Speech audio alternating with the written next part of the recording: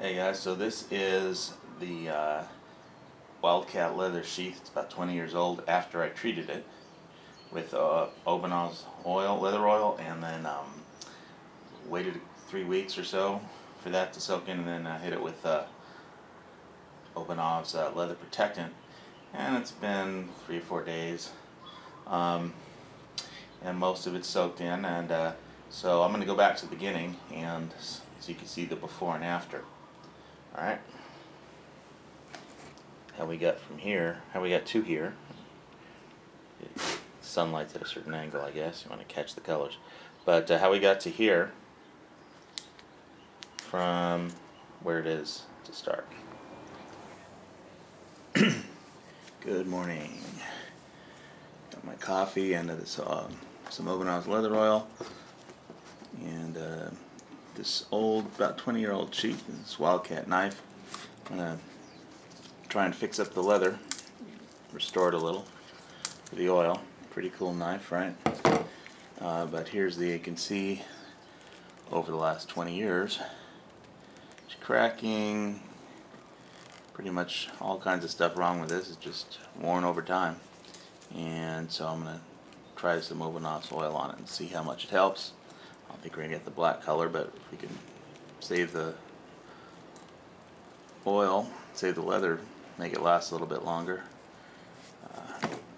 Probably cost a pretty penny to make up a sheath like this nowadays. So we're going to see how that goes. Alright, got my morning coffee.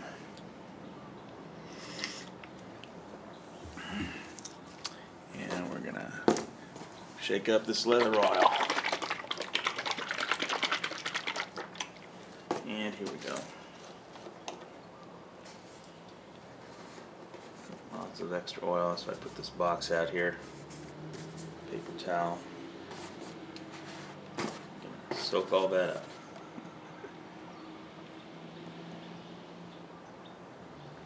An applicator comes with it. Using the box as kind of a work table, so I don't get the oil on my wood. Just want it on my leather. And I don't think it's going to turn it black, but I'm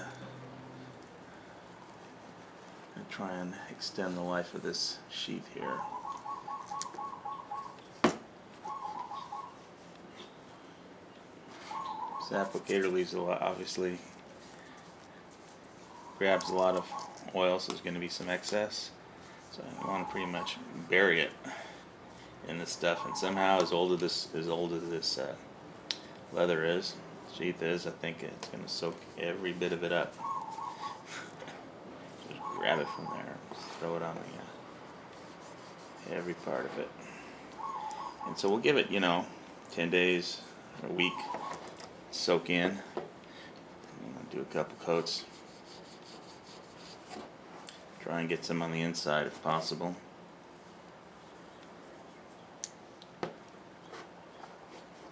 See how it goes.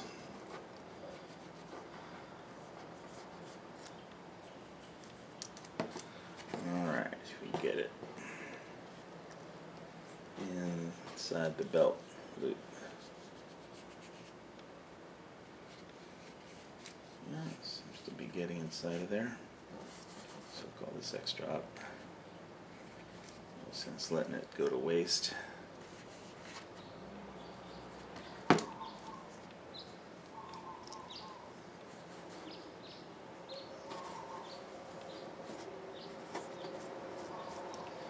It's about 20 years old, this knife and belt sheath here. So just soak it. We need a huge vat of this thing. I'm going to try and get it down in the sheath. Seems to be going in a little ways anyway.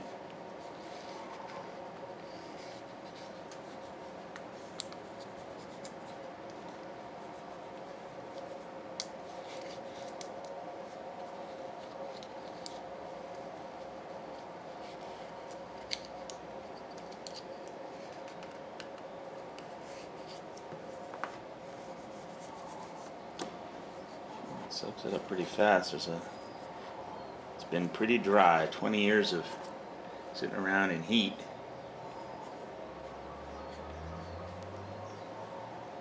Not going to be doing it tons of good. Dip it in here one more time. Let some of the excess drip off though, so I don't see how it just runs like that. Plenty of it on there. The inside of the belt loop looks like it's still way dry. Room for more. It'd probably soak up a ton. Try to push out some. Alright.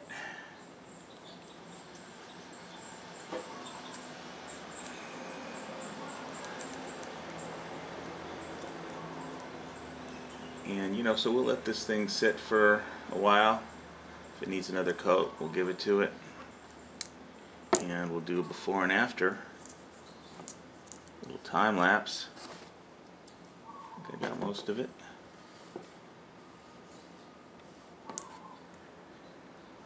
Some of these hairs do seem to shed a little off the applicator. Not too much, some. Nothing I'm concerned about. You just wipe them off when you're done. And so that's pretty much where we are. Looks like I covered pretty much everything very well. And including some areas that just really needed it. That inside is still kind of dry. Pretty amazing. Just squeeze out the oil off of this applicator. That way.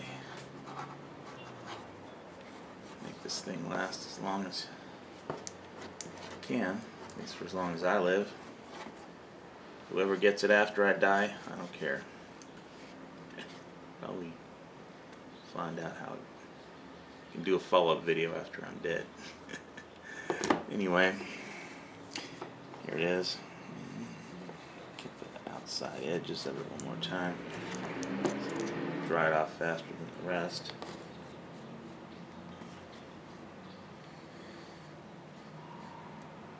Yep. So we'll let it dry out for a little while and come back and have a look at it.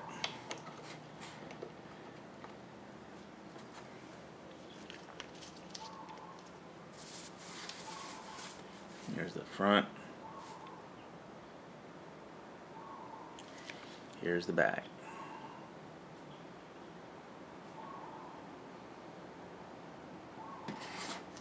Maybe that'll help so it's steady and not shaking around.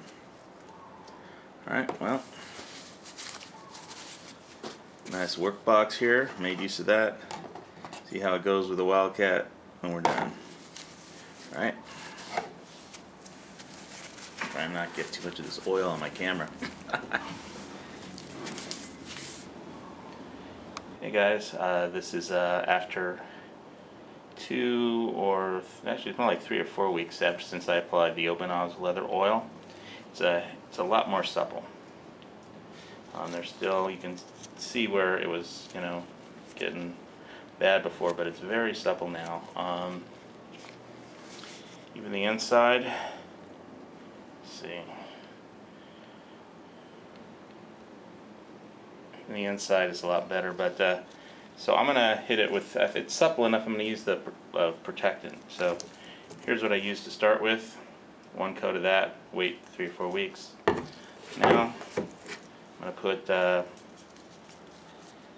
Obenauf's heavy duty leather protectant on it and see how that goes. Wait a week. You are supposed to apply it by hand, so that's why I've got these nitrile gloves on. The heat helps get the beeswax and propolis and whatever else they got in there to the right temperature to apply it. Although it's hot enough here to do it just sitting out here on the lanai. So here's the leather. It looks a lot more supple, but it was, you know, 20-year-old sheath to start with. So we'll see how it goes and apply the Obenauf now. Leather. Alright, so here we go.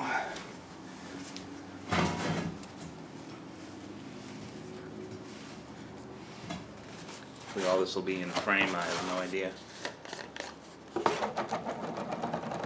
It's kind of like propolis, beeswax. So, take out the knife, don't need that in here.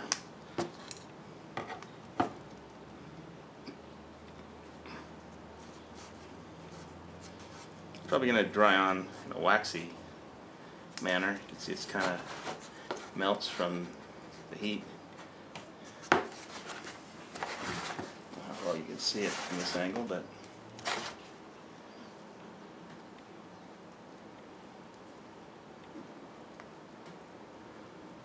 so you can put 2 layers on or 1 layer. We'll just start off with 1, see how that goes, might be enough. Make sure we get all the edges here.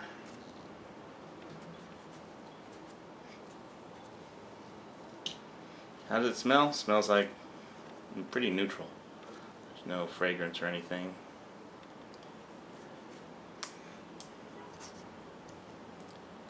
Leathery fragrance? I don't know, because I just put it on leather. So yeah, get enough in here to do the trick. Whatever the trick is, we'll find out in about a week. So this is like going to be like a time lapse deal on this video.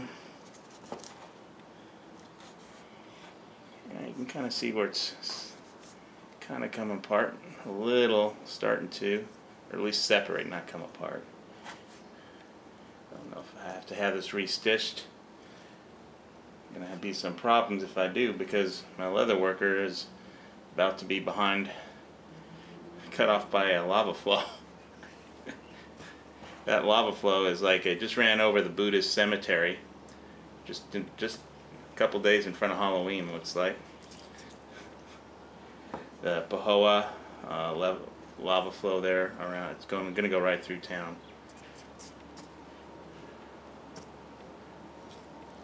From the Pu'u'o'o vent, lava vent. And it's been streaming downhill since June, I think. July 27th or June 27th. Anyway, it's getting near October, almost Halloween, and went right through a cemetery, cut off the trash station, the transfer station where everybody dumps their trash. For those of you who live in a city, that's where you go. You dump it off at a transfer station if you're living in a rural area.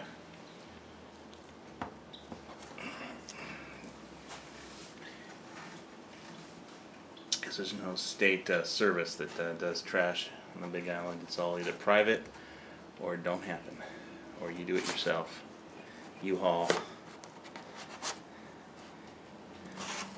So I guess I'm just going to make sure I get this completely covered inside and out as far as I can. Even the strap here. I think especially needs it. So when it breaks, and then I'm going to have to take the whole thing apart anyway. But adding a lot of that suppleness, I think, from the oil helped on the inside of the straps a lot. If it gets hardened too much, it'll just break. So get the strap, is obviously you can't go right into it too much, just as much as you can.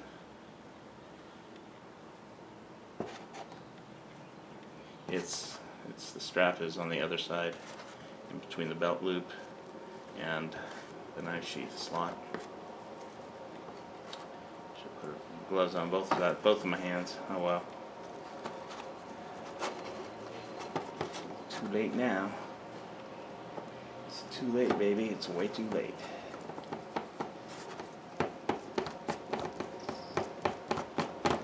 Alright.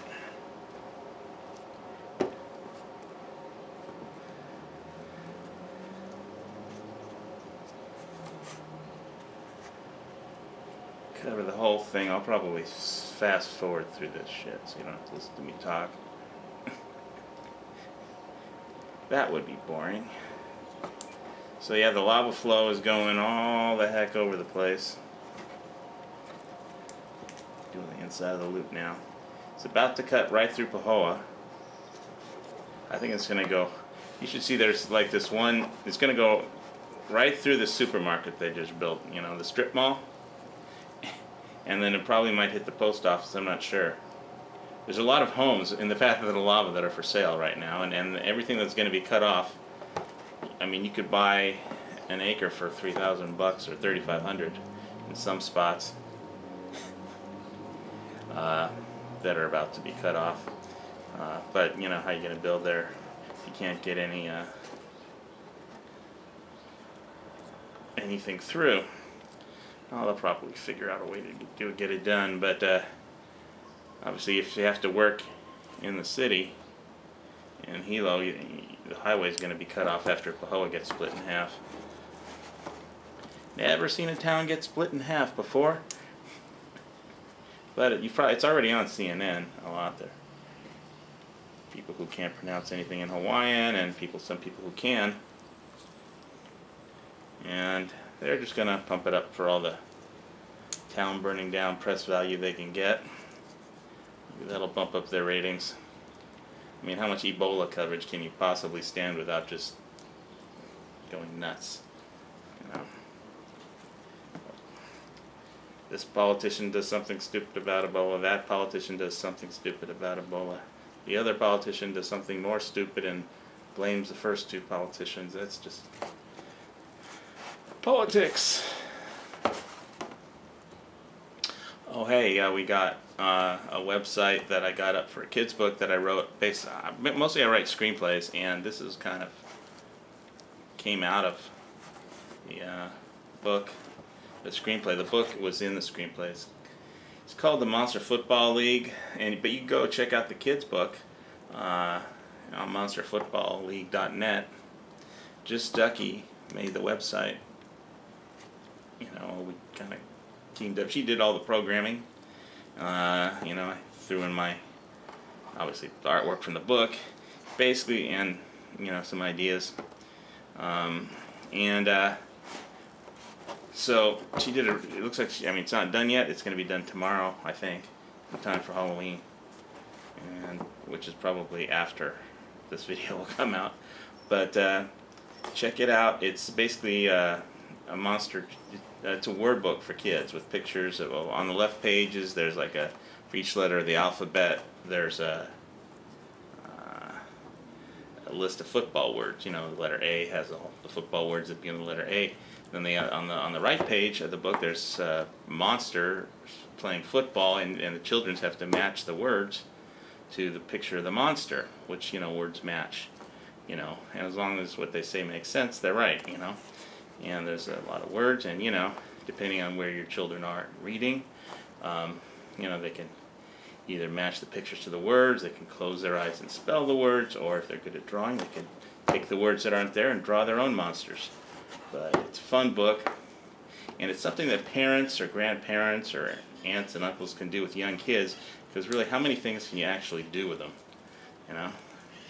I mean, most of them, they're too young to take shooting, they're too young to give a knife to, and they don't know anything about prepping or what most of the people that watch my channel are into, and they don't care what the latest gun is. They, you know, but there's more to life than just guns and knives, you know, and leather work, all the.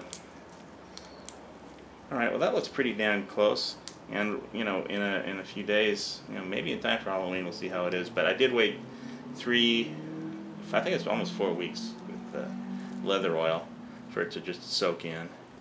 And since it's warm outside, this just seems to be going on real nice. Alright, just stick that stuff inside as far as you can. That's what she said. Alright, get it in there. How do I go from kids' book to that? I don't know. But somehow it's all related. Shit, I come up with these great jokes. I should charge money for it. Oh wait, I monetize my stuff, so maybe in 100 years they'll owe me some money or something. Anyway, rim shot, please. Okay, yeah, it looks like this edge really needs it, because yeah, it's still. I'm gonna just slather it onto this edge where it really needs to be protected. just soaks it up right there. And we'll get the inside of the belt loop one more time.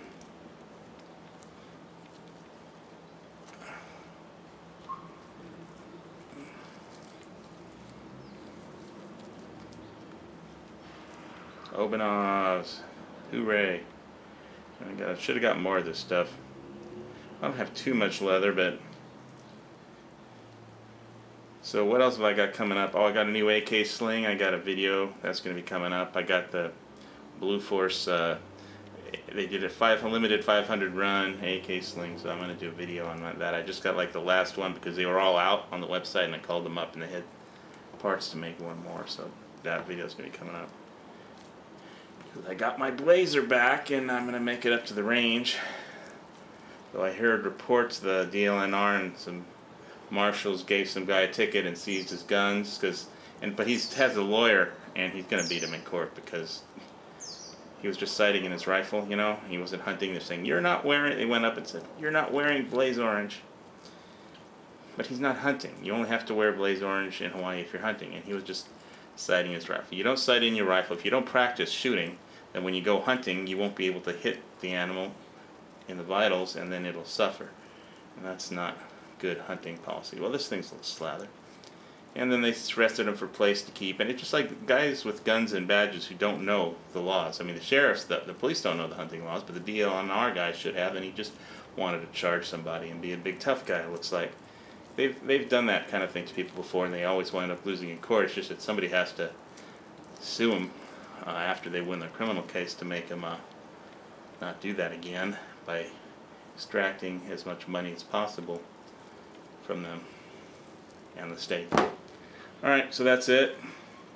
I'm going to pick up my knife. I'm going to leave this here and see how it looks in a day or two or three or a week or two or three. This is Hawaii Volcano Squad out. How do I turn off the camera with all this shit on my hands? Oh well. Little problems in life. Alright, so there's my Wildcat, and now that we're back at the end, you can see Back to the Future. You can see where this leather sheath is now and the kind of shape it's in. Get some sunlight on it. It's just basically the oil made it a lot what's the word I'm looking for? It's subtle. It's just more. There's more give, and it's just more flexible. And then and a lot of the brown spots on the inside are now dark. They were light brown, now they're dark brown, whatever that means. I don't know if you can see the inside that well, but this is has a lot more give and take. There's a little waxy substances like on the inside and on here from all the beeswax and propolis. I mean, the leather absorbed a lot of it, you know, and I think in like another week it'll absorb whatever still is on there. But it's just it added, I think the wax and propolis added a lot of it wasn't just, you know, make it more flexible, and so it softened it. I think the oil softened it more, and the beeswax and propolis and whatever else is in there did more than that. It made it a little. It just added some more strength to it somehow. The leather feels stronger, and when you could look at the edge, it was part of this was coming apart in brown, and it's just in a lot better shape now. So I'd have to give Obenauf, say it did its job, you know. And of course, in another 20 years, we'll see if this thing is here, because this was again a 20-year-old sheath, and it still is. It's just got a blast of Obenauf's oil, waited 3 weeks, and then Obenauf's leather protectant. It's been 3 days with that, and so I definitely have to give Obenauf's a thumbs up on that. And I think this sheath is going to last a whole lot longer now. Alright, so I hope you enjoyed this video. And check out my ebook if you got kids, nephews, or nieces. I'm not into the guns or leather, but you know, monsterfootballleague.net. Teach your children well, and reading is part of that. Alright, so have fun, aloha from Hawaii, and happy Halloween.